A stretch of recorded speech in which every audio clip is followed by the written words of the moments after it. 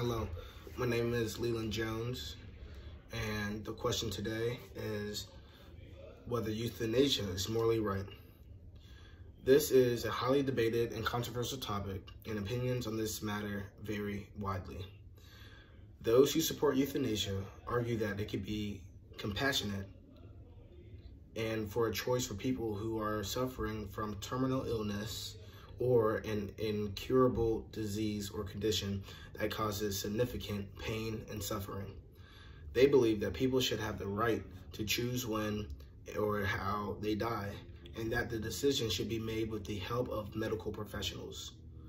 On the other hand, opponents of euthanasia argue that intentional ending a person's life is morally wrong, and that it undermines the inherent value of a human life.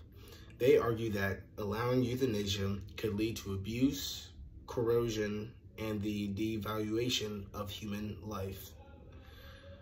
There are also concerns about the potential impact of euthanasia on vulnerable populations, such as the elderly or the disabled, and even veterans, who may feel pressure to choose euthanasia in order to avoid becoming a burden on their families or the society. Ultimately, whether or not euthanasia is morally right or wrong, it is a matter of personal beliefs and values. It is important for individuals to carefully consider an ethical and moral implications of euthanasia, and to engage in an open and respectful dialogue with others who hold different opinions on this matter to gain different perspectives on this topic. Thank you.